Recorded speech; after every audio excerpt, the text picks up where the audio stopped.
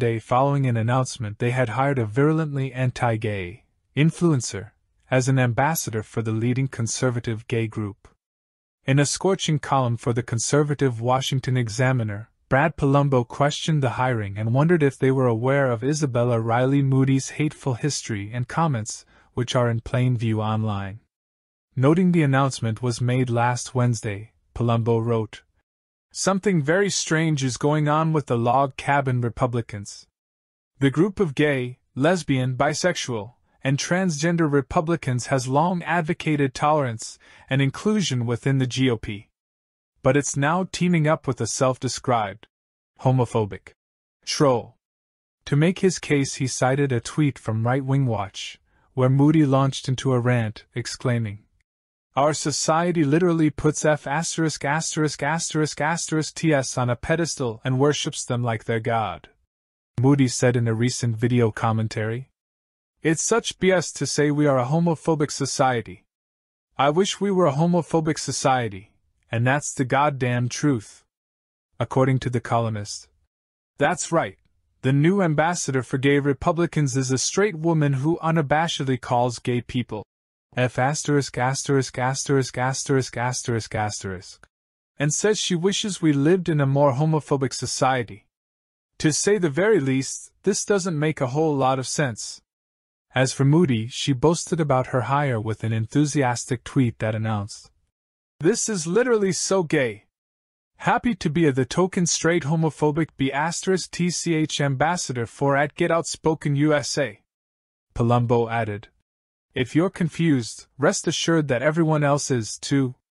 I reached out to both Moody and Log Cabin Republicans President Charles Moran requesting clarification and did not receive a response. The only conceivable explanation I can come up with is that they're doing this for attention. Frankly, the influence of Log Cabin Republicans on GOP politics has waned significantly in recent years.